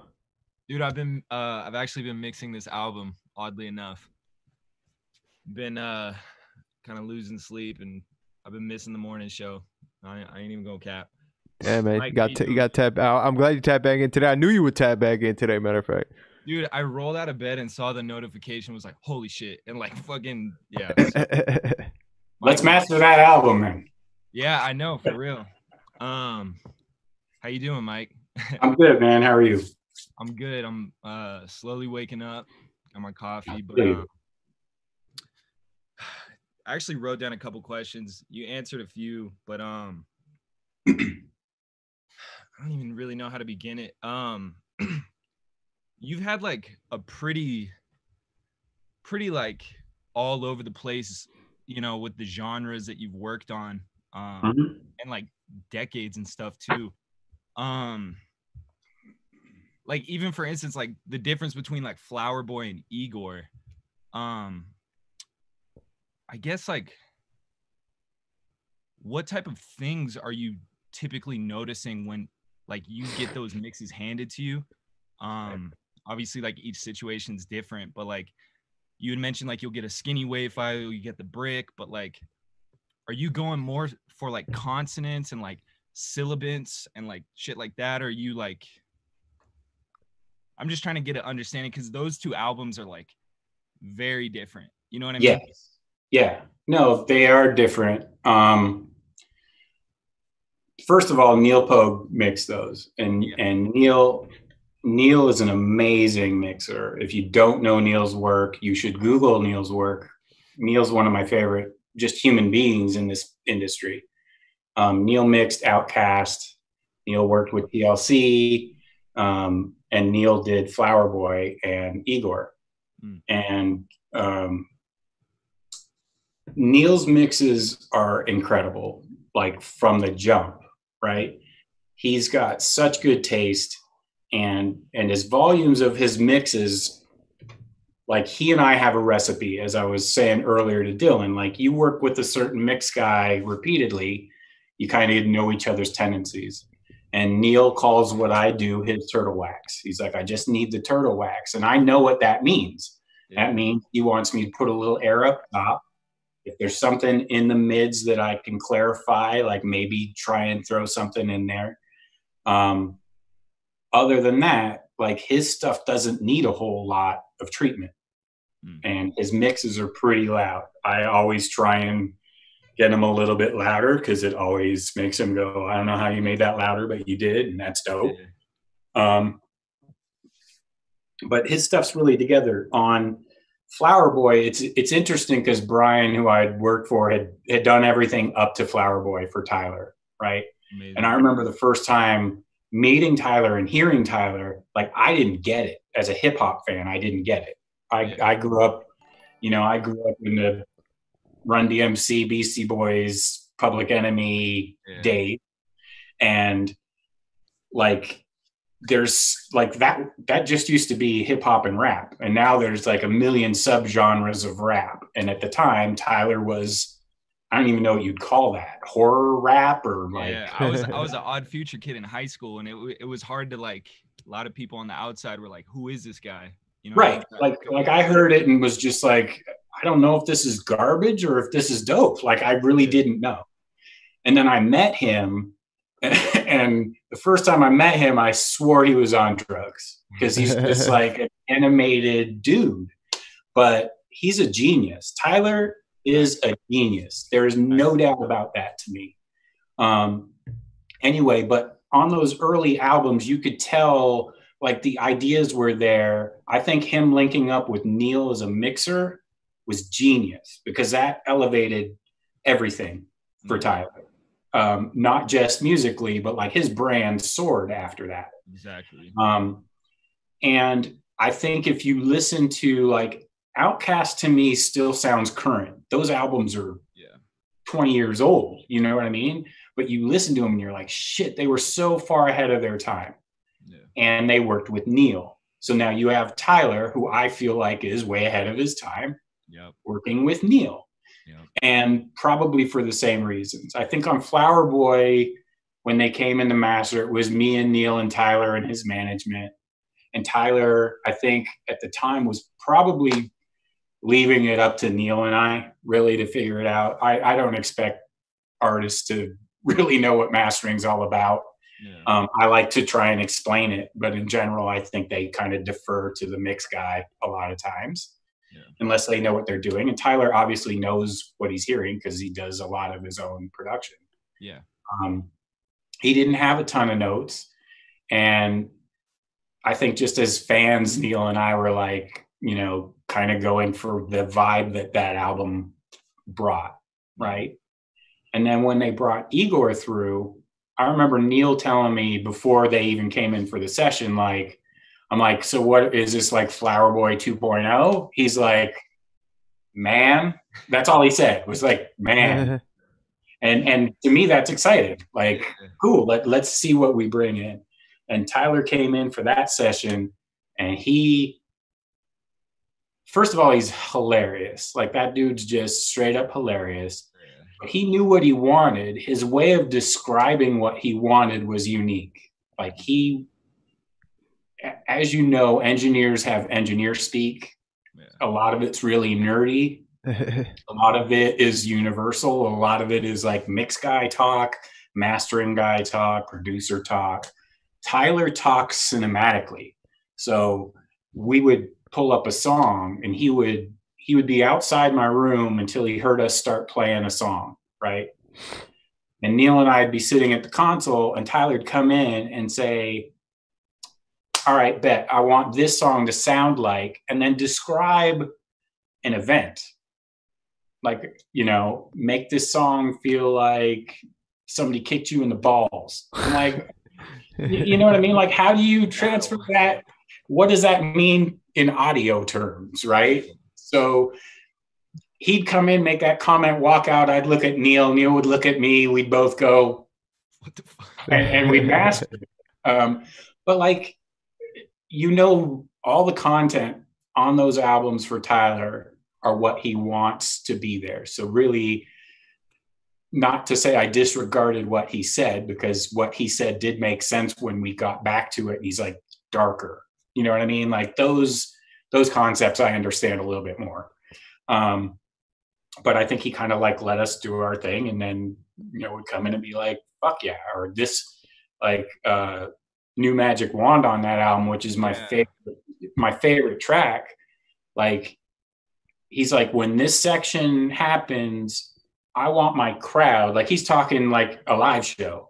This is where everybody loses their fucking mind. So make that happen. And you're like, hey, it sounded good at Camp Flog Gnaw, man. I was there last, like the one that just happened, and it sounded amazing, man.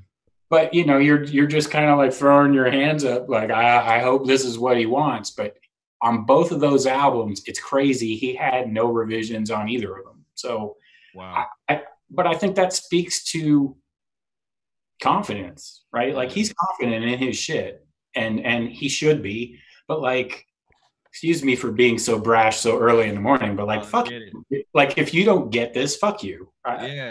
It's okay. Exactly. And to be honest with you, when I was mastering that album, I didn't really get it. I'm like, where's the lyrics? Like, it sounded like a bunch of hooks, dope beats, but just like, is this just an ad-lib album, or like, what is this? Yeah. And for me, that's always been a problem. Like, I can't analyze what an album means when I'm working on it. Like, favorite project that I've ever worked on was To Pimp a Butterfly, but I couldn't digest that album for a year. You know what I mean? Like, when you're working on it, you're just doing these individual acts, trying to make this whole thing work. And then you listen to the whole thing outside of the context of your profession, and you, holy shit, like, wow, that's fucking wild. And Igor was that for me. As soon as I got that in the car and like listened to it myself, I was like, wow. And my son's a big Tyler fan. He's like, this album's dope. And I'm like, you're 18 years old. You know better than me. So, you guys killed it, man. The distortion, like the way that it's dark and bright at the same time. It has, I don't know. It's really cool. But that's my point to Dylan. Like, those things would have been like, why are you adding distortion? 25 years ago, 30 years ago, people didn't understand that at all. That was the last thing you wanted. So now to be working with artists like that, like, okay, and like a similar guy, not to just keep it all about Odd Future, but like Earl Sweatshirt stuff is similar, where I listen to that and I'm like, this is so lo-fi.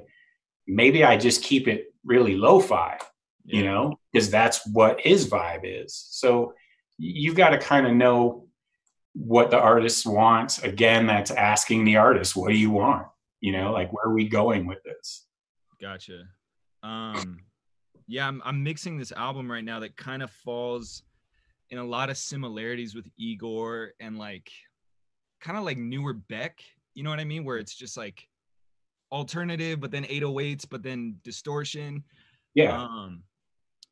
My next question for you, and it kind of falls with that, is like, throughout the years, you've seen the trend of loudness go to like, maybe we're looking at the peak of it now because of loudness normalization with Spotify and stuff like that. That wasn't even a thing. There was no such thing as LUFS metering when you were mixing. You know what I mean? So where do you kind of stand on that conversation? Because I know like a lot of kids can get Ozone 9 and put a maximizer on stuff and just look at a meter and hope it hits right. You know what I mean? Like where do you Ozone drives me nuts, first of all. only because there are aspects of Ozone that are incredible. I think the bottom end with Ozone is like you can get crazy with the bottom end. The low end focus module is crazy. Yes, but the top end to me is garbage, right? So but I'll have people who will give me a pre-mastered mix that they ran through Ozone, and now I'm trying to compete with low end that's almost not realistic, right? Getting back to the conversation about how is that gonna perform on different systems, like that sounds dope if you've got subs, but if you got a shitty system, it's just going to be paper flapping inside your car doors. You know what I mean? And you can't really cut that on vinyl, you know? No, like, well, that's a whole nother thing. Like that's my other question, because I know you're cutting. All right, we'll approach that. I'll stay with your lust reading real quick. So back in the day when you were doing CDs, the only parameter we had was distortion. Like I can turn up a CD all day long until it distorts. But yeah, the loudness wars have been getting crazy. Like if you go back and listen to stuff we mastered in 93, 94, right? Go listen to Snoop's first album, go listen to The Chronic, compare it to the levels we're at now. We're way louder, and we were loud back then. And that was the standard. Right. And Brian, who I worked for, and his contemporary on the East Coast, whose name is escaping me at the moment, they would kind of like, you know, it was like this friendly competition of volumes, right? And it works for hip hop, but that doesn't work for metal. Like I can't crank up a metal song because your ears are going to bleed because there's so much mid-range and guitar stuff, right? But hip hop lends itself to that a lot. And a lot of genres are stealing from hip hop. Like listen to country songs. When did an 808 enter the country music realm? Literally. You know what I mean? Literally. So like, and I'm a huge fan of all music, but I'm a big fan of rock and hip hop, and they're copying all that because hip hop is fucking dope, right? Yeah, and it's winning. And there's more of a blend between genres. Like when I was coming up in high school, I had a mullet.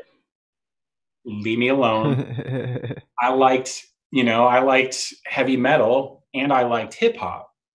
And that was like this back then. Like people didn't understand that. Like pick a lane. Yeah. Now it's like skater kids, black skater kids, purple skater kids, blue skater kids love every type of music. You know what I mean? And to me, that's fucking amazing because my generation was kind of put in a lane. You liked rock or you liked pop or you liked R&B or you liked rap or top 40 or whatever it was. And now I just think like the genres blend. You see, you know, crossover artists on each other's songs. Like, I think it's great because it opens up audiences from either, you know, genre to something different. I'm getting way off topic. Your question was about... No, I love it though. I was a metal kid, so I love it. So what was, I mean, the question was about Ozone. Yeah, it's pretty much just about LUFS metering, you know, that final submission before you hit upload to fucking DistroKid and all those guys, you know, because all right, on the normalization is not the same when you upload it, you know?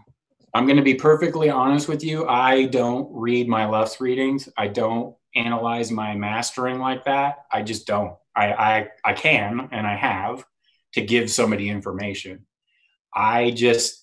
It goes back to knowing your room. I know what loud is in my room, right? Based on years of doing things and those things being successful. I'm not going to break that recipe. I'm going to keep putting things in this area of loudness.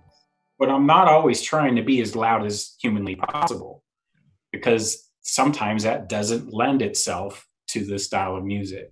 And I'll give you an example. I don't want to throw anybody under the bus. A hip hop artist wants their shit really loud, right?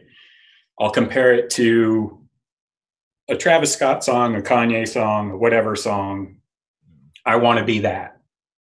And if you give me that song, it, like, first of all, it can't ever be that, which I think is part of a misconception. Like, people will come to you for what you're known for. But I've had so many people come to me and say, hey, I want that Post Malone low end on this song. And I'm like, cool. Did you put it in your song? Like, did you hire Manny Marroquin to mix this for you? Did you know what I mean? Like, there's a lot of elements that you can't just say, hey, that worked on that guy's album, do it for mine. Like, I'm only as good as the mix, really. Right. Luff's readings, I think I come in somewhere between 7 and 9, right? -7 and -9, generally. Yeah. I've had people ask me for things that are -14 for Spotify. And here's the problem. Spotify and Apple Music and any of those streaming platforms, they're not all uniform. So I need to make one master, because nobody wants me to master for Spotify, then master for iTunes, then master for just, whatever else, Tidal. So I'm making one master to service everything, right? Back in the day, like, my mentor made shit ton of money because every country needed its own master. Every region in the country sometimes needed its own master. Walmart needed its own master. Target needed its own master. Wow. Now, one digital master is everything for everywhere, right? And the Spotify thing is interesting because you're getting, I'm sure of it, people are still submitting super loud mixes and Spotify is just turning them down. That's not increasing any dynamic range or anything like that. It's just leveling out the volume levels. So if you're listening in a playlist, you're not, up and down volume riding while you're listening. And nobody, like I said, nobody wants to pay twice. And to be honest, if I master something at a CD level, say, and I'm in the -8 LUFS area, we'll just pick that. If I were to run it again, trying to get around -14, that signal is going to hit every piece of my chain differently, right? It's going to hit my converters differently. It's going to hit my compressor differently. It's going to sound different. So it really would be two separate masterings. They might not be that different from each other, but they're different from each other. Yeah. And, uniformity and attention to detail, as any engineer knows, is like everything. So you can't have two different sounding masters out in the world. Yeah. And people, once I kind of explain to them, we can do it this way or that way, or we can do both, but it's going to cost you twice as much. They always go for the loud one. And that's okay, because it still works. Like, I still hear some loud streams and go, wow, like, I like listening on headphones at home, and I like feeling like I'm in the mix, and I like width and depth. And some of those things that are really, really loud are compromising that, right? They get a little flatter, a little more 2D, because you're just going for volume and you're killing some of that dynamic range. So I'm just trying to hit like this area where I can compete with the really loud shit, but I also have the taste and the delicacies of a quieter mix, right? Because I want it to sound good. Like, I want it to sound musical. And a lot of people, certainly people who don't know engineering or care about engineering, if you play them the same song 3 dB different in volume, but the quieter one has more definition, more detail, more dynamics, they're still going to pick the loud one because it's loud. And people will say that one's better. Why? It's louder. I felt it more. You know what I mean? All right. Like it's a hard, as a mastering guy, it's a hard battle to fight, and it's becoming more and more so like you're fucking pissing in the wind because you know it's hard to please everybody and give them everything all at once. And we're not the kind of studio that's gonna like load your project at 192 and dither it down for every sample rate and then, you know, charge you 5 times. Like if you want something at 4424 and 4824, I'm running it twice. If you want it at 96, I'm running it a third time. I'm running it the same way each time, but that's mastering, not saying let's take this thing and just, you know, dither it for every possible medium we're ever going to need and just call it a day and charge that guy for each part that I didn't really have to make. And I was gonna say, to the point of, you know, like, you know, you do this. This is your craft. This is your art. You know what I mean? So it's like you're gonna appreciate that dynamic range and stuff like that. But the consumer is just like, you know, I just want it loud. You know what I mean? So it's like it's probably a hard balance for you.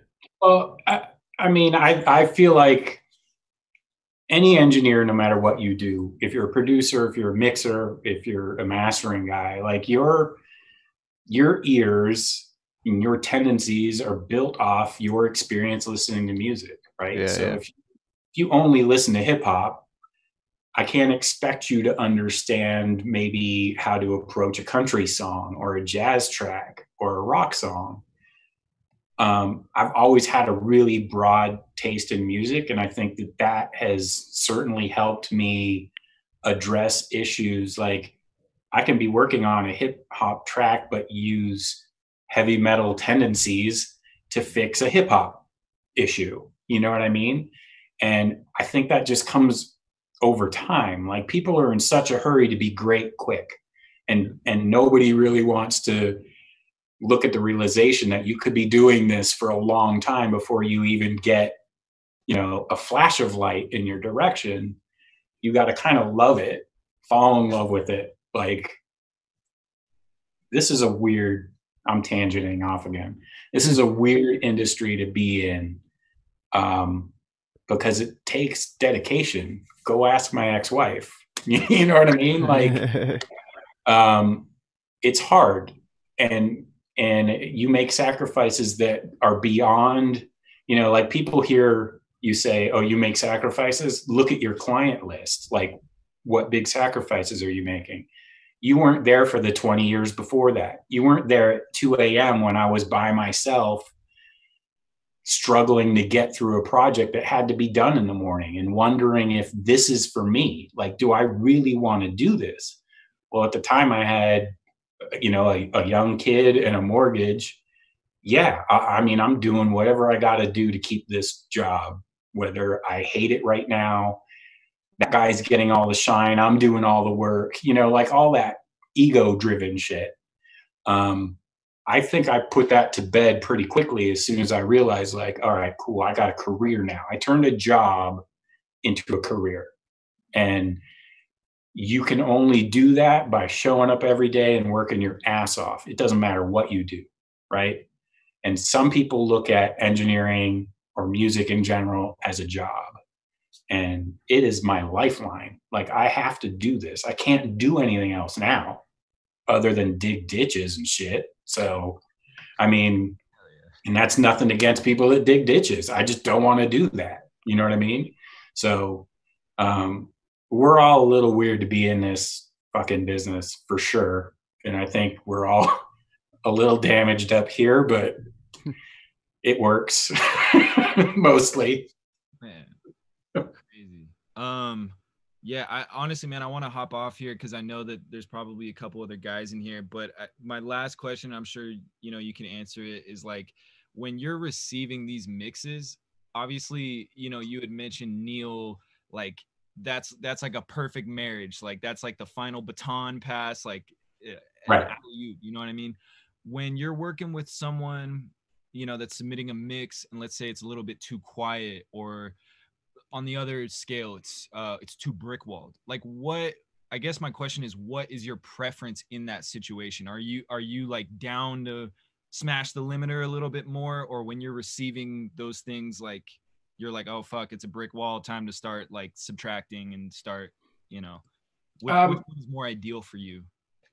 I mean, in general, before somebody submits something, like if you're asking like what I'd prefer submitted to me, yeah, I want some headroom. I want like 3 to 6 dB would be optimal. Like, I don't want to have to turn you up too much, because then you're going to start hearing my gear. And I don't want you to be too loud, because if you're distorting or you've got too much of something, I really can't add to that. Right. And then, yeah, maybe I'm subtracting or even turning you down, which I hate doing, because again, that goes back to the loudness thing. People perceive that as wrong. Like, and I'll say, well, yeah, you gave me a mix that was too loud, so I'm turning you down, and then have to explain that what I just said, like, this has to be able to play everywhere, not just in your dope studio. Yeah. But yeah, I mean, like, I will master whatever you give me, and it's a bit of a cop out. I'll have the conversation if a track comes over and it's just ass, and that has nothing to do with the mix. Like, it's just maybe you had something in the chain you forgot to take off and it's distorted. I'm going to call you and say, dude, send me another, bounce this again. Just give me a little bit more headroom. But for the most part, I don't come across many mixes that I can't figure out a way to get them back something to hear. And then that puts it back in your court, right? So if you gave me something where I'm adding 16 dB of gain because it's so quiet, like, and then you come back to me and say, well, I'm hearing like just like some low hissy something or whatever it is. I'm like, well, okay, maybe bounce it again a little bit louder. Like, you have plenty of room to turn that up for me, and then you'll hear less of me. But yeah, I master whatever you bring in. I don't care about the quality. I'm still going to do the best I can for the mix. Yeah. And then, the cop out, if you call it a cop out, I just call it, a collaboration. I'm going to send it back to you to see what you want to do with it. A lot of people will go back and adjust their mix, and that's cool. You hear shit in mastering that you didn't hear in the mix, or in your room, because I brought out a little detail and now you're thinking your egg shaker's a little bit too loud. Well, cool. Turn it down. I'm going to run it the same way. We'll get it right. Or I can try and dip your egg shaker frequency range. The thing that a lot of people don't understand is when you fix it in mastering, which has been, that fucking phrase forever, like, you can only fix so much shit in mastering. Yeah. You know what I mean? So, again, I think it's good to be able to go back and forth. I never charge for that first revision. Like, if I send you something and you listen to it and you're like, it sounds, a little too crispy here, or maybe if you could smooth out the vocal there, that first revision is on the house, because I'm guessing what you want. Yeah. If you're in the room, then we can both listen and we can both talk about what we're hearing, and I can explain to you what I'm doing. I'm also one of those guys. I think mastering dudes back in the day, I mean, I know they do because I work with them, keep shit close to the vest. Like, here's my secrets and I ain't telling nobody. But now, like, this channel, Pensado's Place, any of those streaming channels, like, there's a shit ton of information for people to go and get. Yeah. I'm not saying that makes you an engineer if you watch all those things. You still have to put it all into practice. Right. But like, there's so many more avenues to learn shit from people, and there's a sharing of information that, like, you'd have to go intern somewhere. You'd have to go be an assistant at a real studio to learn that stuff. And now you have it all kind of at your fingertips. And that's, to me, that's pretty dope. I like sharing my information. I don't keep things all close to the vest. If you come in my room and we have a session, I'm going to tell you exactly what I'm doing for 2 reasons. One, I want you to get better, because if you get better and you come back to me and I sound better, well, then we both won. We both got better. And the second part of that, and that goes back to the custom gear, I don't care how good of a mastering engineer you are, you're not going to copy my sound because you don't have my gear. It's all custom gear. Just like I can't copy some dude in New York's mastering because he's got his gear, right? So you go to a guy for something you like or the tendencies of his sound or whatever the reason people come to me. I think a lot of it is who I've worked with, and that's great, man. That's the calling card now. It's not a business card. It's a show me the records you worked on. Well, there you go. But yeah, I mean, I think sharing the information is huge, and I think it makes people better. I just think sometimes people are just jumping off the highest diving board they can from the get-go, and there's a really big learning curve in anything if you want to be great at it. And like I had this conversation with David Kim the other day. He was texting me about he was bummed about some shit, and I'm like, bro, like we do this every day, and we're getting better.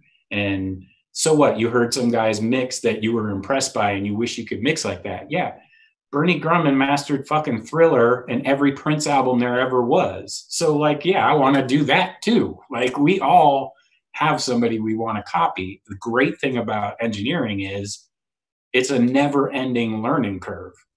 And once you understand that, it's a lot less stressful. You stop chasing knowing everything, realize that you're going to have to continue to learn as you go, but like focus on the thing at hand, the task at hand. Those you'll get better at those things as you do, right?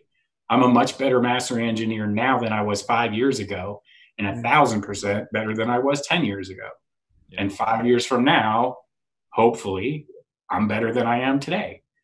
So like that again is that self-driven, like be your own worst critic and be accountable to you. Like I'm accountable to the studio I work in, but I can't let myself down. You know what I mean? Like that drives me nuts. If I come home and leave something undone at work, it fucks me up like all night long because I know tomorrow I got to do that thing. Well, just do it when you're there. Like get it done.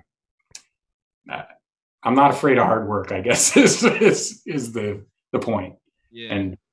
And I think that a lot of people, like given the opportunity to cut corners, sometimes you cut corners, but over the long haul, maybe that shows, and maybe you don't want to be that dude that cuts corners. And I don't want to be known as that guy. So put it all on my shoulders. I'll handle it. Man, this has been a legendary conversation, man. Thank you both for the opportunity. Mike, you've worked on some of my favorite records, no cap, and big fan. Dylan, yes, sir. Bro, thank you for everything you do, man. Just gotta say that, these opportunities are crazy. And yeah, man, look forward to hearing more stuff, for real. Right on. Hit me up when you're ready to master, man. We'll make it happen. I got you, man. I might have to squeeze a little bit out of the budget from the artist, but I got you. Things are pliable. I appreciate we'll figure it out. In LA? Yeah, man. Same. That's Hollywood Gower. Come on by when we're open. Yeah. What's this corona? Yeah, man. Hey, I appreciate both you guys, man. Thank you so much. I'm about to get back to work. Right on, man. Bro. Thank you, Take brother. it easy, bro. Peace. Take it easy, man. Cool, man. We are running a little short on time. I do got time. We'll squeeze one more guy in for Q&A. I know he's been in the chat saying he's got a burning question, so let's bring him in. Michael Pagan. Appreciate your time this morning, Mike, man. Oh man, no worries. Appreciate the gems, man, too. You do this long enough, you got to have one or two stories. Yeah, for sure. I'm getting the video. You can hear me, right? Yes, sir. What's going on, man? Nothing much.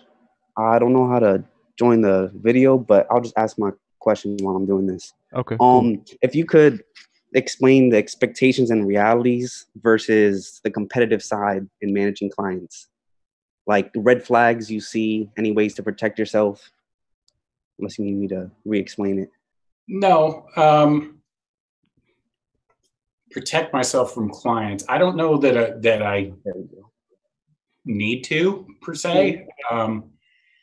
Like I said earlier, like I'll master for anybody. And I always make the joke, like, if you want to go fart in a box, I'll master your fart in a box. Like I'll master any genre, and I don't pick and choose my clients. I don't have management. My clientele is based twofold. One, the studio has a reputation that existed long before I was there. And like I said, I've taken over some of the clients my mentor had, plus built my own client base through other work. But I've never turned a project away. I'll master any genre. I can be a little flexible in my cost, but not too much. I mean, I'm a hired gun. I get a percentage. I make a commission, but the studio gets a chunk of that money. So it has to make sense for the studio. I might take a hit if it's a friend or it's a project I want to, be involved in. But like I was saying earlier, you never know what project's going to blow up and be the best, next greatest thing. So I just take everything that comes through the door that I can handle if it works in schedules. A lot of my workload is also determined by the client. Like if they have a deadline of Friday and it's Monday, I know I got to deliver something in the next, couple days if they're going to get it up on a streaming site. Like I did an album last year, and I won't throw that artist under the bus either, but like, albums come out Thursday night at 9 p.m. LA time, midnight East Coast time. And this guy's album was supposed to drop on Friday. I didn't get the masters for the album until 11 p.m. West Coast time. So everybody's new release came out, and I had like a 20-song album to master before 5 a.m. Oh, wow. And got halfway through it, scrapped it, started all over, and delivered all those masters by like 4:45. But I delivered to them, and they, I always send out a reference and was asking, who's going to approve this? Like, who's going to listen to my mastering to make sure we're good? And they're like, nobody. Like, whatever you give us is the album. And like, that's crazy pressure. But had I been given the opportunity to say, I don't think that's the smartest move, yeah, I would have said that. But I also wouldn't have gotten the gig, because it came to me knowing that I could, squeeze the blood from the stone, so to speak, and get it done and turned in time. I don't know that there's a way to protect yourself, unless you're talking like financially protect yourself from people. I suppose you could ask for a deposit of a certain amount ahead of, doing the project. I've had people skate on their bills before. I just don't work with them anymore. It's a fucked up thing to do. And for a while, I would have to charge people, off the top a little bit before I even got started. Now I've kind of figured it out that like we kind of have a pay as you go type of thing. So if you send me a song to master, I'll master that song. I'll send you a reference to hear. You'll pay for the work done up to that point. Then if you order a master, that's another cost. But there's changes that go in there in between you getting your final master and doing your original mastering. So I collect on that original mastering. So if you take it and run and say, fuck it, I'm not ordering a regular master, I'm just going to use this reference and upload it and use that for sale, I'm covered for the work I've done. It only takes you putting in, a week on an album to have somebody take off on you and not pay you a penny to go, well, that shit ain't going to happen anymore. And it doesn't hurt me as much as it hurts the studio. And the thing that's screwed up is most of the squabbles I've had with money were people who have money, which is kind of a fucked up thing, but it's also the world we live in. Not everybody is on the up and up, but most people are. And most people, once you have a repeat client, you're pretty sure they're good to go, Yeah, thank you for the. Yeah, man. I'm gonna Hey, let somebody else get on here. appreciate the support with the merch too, man. Yeah, I bought 2 of them at least. Had to. Let's go. I want my dirty one and my clean one just for good days. Facts, man. Dylan's on the hustle. You dig. All right. Hey, appreciate you tapping in, bro. Thanks. Yes, sir. Thanks, bro. Cool, man. Mike, man, I'll say it one more time, man. Appreciate your time this morning. Appreciate you, being an open book and, giving us a little insight into your process, into your world, into your business. And, yeah, man, we definitely got to tap back in. Well, I appreciate it, man. Anytime. Thank you for having me, man. Like, again, mastering has always been this weird thing, and now it's starting to get a little bit more light on it. People like you. So I appreciate that. And, follow me on my socials. I try and answer DMs if people have questions. I don't pimp music out to people, so I don't care. Don't send me your beats. I can't, I'm not going to go play with people. Hey, send this to Kendrick. Right. But like, if you have, just basic questions about mastering and I can give you a quick answer, like, again, I got to pay back to something that gave me this opportunity, man. Like I was an uneducated idiot. I'm still just an idiot, but I'm a little more educated on certain things. But like, I want to pay that back. I want us to be listening to dope music forever. So hit me up at Mastered by Mike on the gram. Yeah, man. Thanks, Dylan, for having me, man. This was dope. Yes, sir, man. Last question. If there's anyone that's looking for, like, I know, obviously the studio is not really open right now because of COVID and all that, but do you guys ever have intern opportunities? And if so, how do they reach out for those? We don't really, okay. Unfortunately. We never have. Okay. Anybody that's got to do a run is usually just, one of the front office people will just step away and go pick up somebody's food. And we're not, like I said, we're not like a recording studio. There's not a ton of activity per se. Yeah. Outside of the room, there's like some common areas, but there's really not much of a need for a runner or an intern yet. I hope that I'm so busy I need a second someday. And if that ever happens, I'll put that out into the world. I hope I get that busy. But yeah, man, I'll give advice that I'm sure everybody on this channel has ever given, and that is just get in the door wherever you can get in the door and just work your ass off. Like, if you want it bad enough, you'll get there. But it takes a lot of work and it takes a lot of sacrifice. And anybody that tells you like there's a quick route to this shit is full of shit. Like, real quick, you got a friend who got on with one song. That's like catching lightning in a bottle. That's like being good enough to be in the pros, because that doesn't normally happen. And there's a huge infrastructure behind a lot of that to make that happen. So like, if it doesn't happen immediately, stick with it. If you stick with it through the hard times, it makes the better times that much better. And you're going to learn along the way. And when that opportunity comes, you're going to step up and you're going to knock it out of the park. So just stick with it, man. Everybody keep working and keep sharing that info. And again, hit me up if I can help out.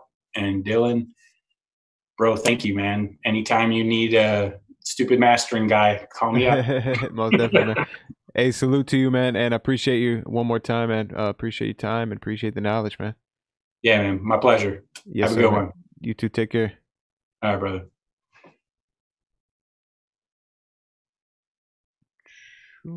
Switch back. Hey, man. Appreciate everybody tapping in this morning. Dope episode, man. Shout out to Mike Bozzi, man, for the gems. Man, we got another week ahead of us, man. We got some other interviews lined up, so stay tuned. Stay tapped into the IG. We'll announce our interviews and everything that we got going on. But yeah, shout out to the gang, shout out to the early gang, and we will be back tomorrow every day, Monday through Friday, 10 a.m. Eastern time on the morning show.